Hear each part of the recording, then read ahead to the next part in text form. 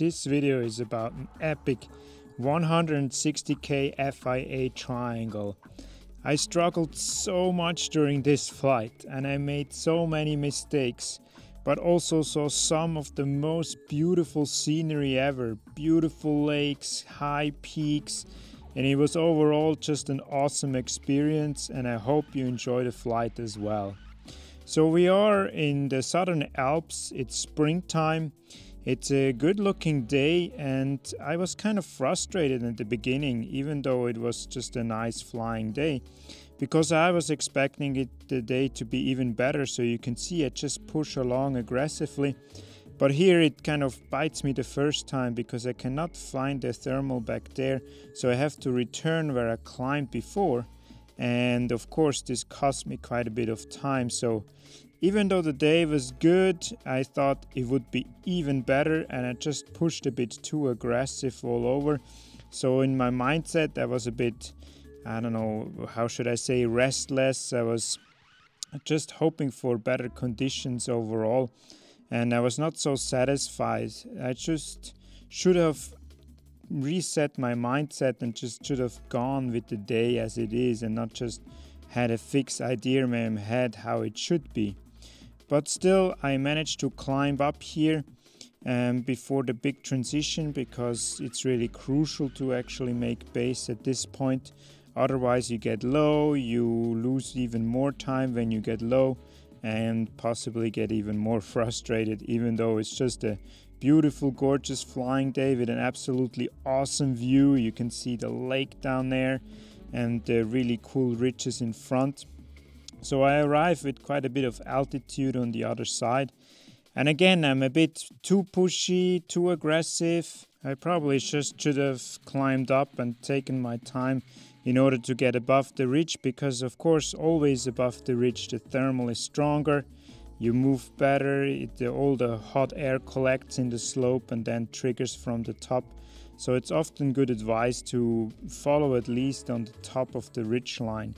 But here I'm pushing along, I'm a bit restless, I want to move, I don't want to climb, so I always think, yeah, there's a better thermal, but of course the better thermal never arrives, so I just look around. But I do have to make some altitude as well, because there's another big crossing coming up. So ultimately at the end of the ridge I have no other choice but to climb up, and yeah, you can see me here taking a thermal. It was not too bad. I'm making up base again before this crucial transition, and yeah, I'm all ready to go. So on the other side you see this mountain is a bit lower than the mountains we have been flying in so far, and this often is quite a bit tricky, because quite often it happens that you kind of drop into a stable layer, and it's sometimes difficult to climb out from this spot. You can see there's some clouds above, so I think I should be able to climb out, but I arrived just below the ridge height, and this is not so good news for me. So you can see I have to scratch it quite a bit, so it would have been much easier to arrive above the ridge. I actually have to fly around the mountain to find a good thermal, and still I'm scratching, I'm battling. But then ultimately I kind of reset my mindset and say, okay, just take the day as it is, take the thermal, and I actually run into a really good cycle, which brings me above the ridge line, brings me above the mountain, and you can see it's really bringing me up towards the cloud base, and there's a beautiful, nice cumulus cloud just forming above my head. This is really what you want. And yeah, for once I'm in a good cycle, I have a good thermal, and this allows me to continue on into the Cento Valley. So far I had been struggling a bit, because I always thought the day would be even better, and I just was a bit nervous and I pushed ahead. But here I really cleared my mind and thought, okay, now is a new section of the flight, new mindset, just take the day as it is. And you can see there's a good looking, absolutely gorgeous cloud street in front of me, a super nice south face, and finally I can actually let the speed bar talk.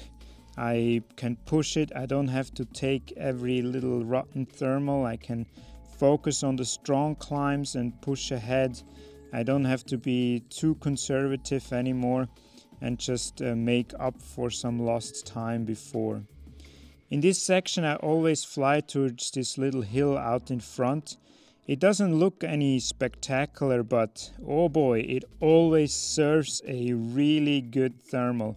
And this time was no different. You can see it's catapulting me up towards base in absolutely no time, and I can continue my journey underneath the clouds. So this is really as good as it gets. It's quite strong. I can push along. You can see the clouds have this flat bottom, so that means they have a good strong thermal underneath them.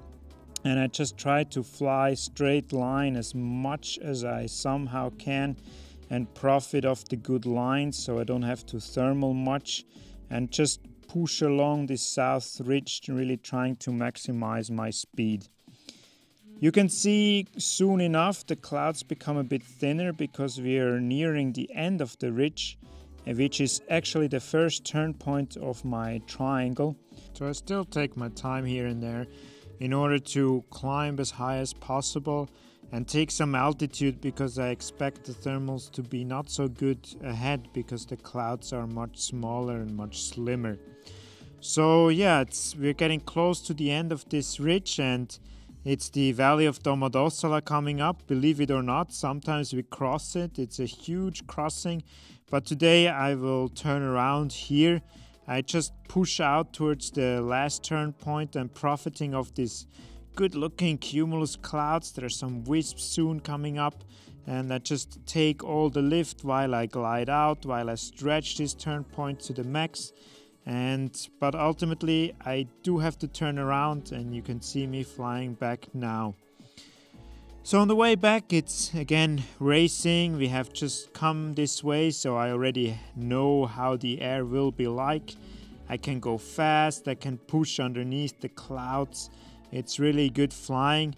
And while I fly along, I can also think about the next move of this flight. So soon I will try to cross the valley towards the right in order to set the next turn point towards the south. And I really have to think about where to cross the valley, because I want to arrive relatively high on the other side in order to find a thermal.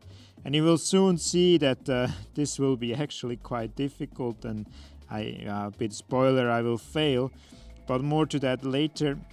So I see that there are some clouds forming more towards the valley, and I'm happily taking these clouds because it means that I don't have to cross or don't have such a big distance to cross when I take the last climb a bit more out into the valley.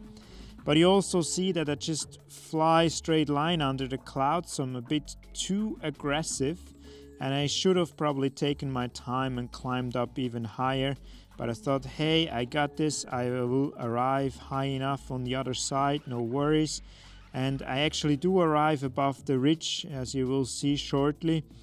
But it also looks quite blue, if you see, and so far we had always good clouds. And if you look down into the valley, you can see a lot of trees, not many landing options, and the area stays super silent. So at the end I find a little climb, I can climb, but it pushes me back out. So there is kind of a valley wind coming up which pushes me out, and ultimately I have no other choice than just to deck it and go back towards the south side. So this was a big failure. I could not connect on the other side, and luckily I did find a thermal on the other side again, even though I was super low.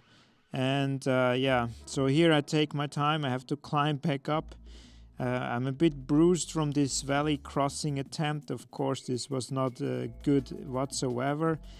Yeah, so I have to think what I will do next. Should I try again? Should I fly back where I came from? So I'm trying to observe the other side, and I can see that there is a cloud a bit further in. So not really where I tried, but one ridge further. So I think if I can go over there, it should be possible to reconnect. So I'm really maxing out my climb here, but I still hesitate. You will see I'll fly a bit to the left and then again to the left and a bit straight line. But then I ultimately decide, okay, this should work. I really want to try again, redeem myself, get up on the other side and continue the journey as I wanted before.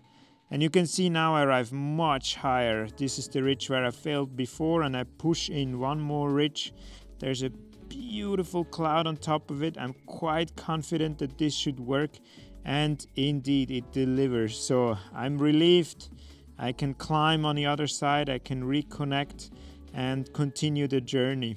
So you can see the conditions here are quite good. There's good looking clouds, but there are also quite nice valleys, I have to say, with a beautiful gorge at the bottom and trees all the way. So if you look in the next valley, trees all the way, no way to land, absolutely no possibilities. So I do take my time and climb up high enough because I don't want to go down there. Better be safe than sorry. So yeah, we come to the end of this ridge and I climb up high enough in order to tackle the crossing of the Lago Maggiore as a next move. And if you want to know if I'm going swimming or if I make it to the other side and how the flight will continue, watch part 2. I hope you enjoyed it. I hope you learned something, and see you next time.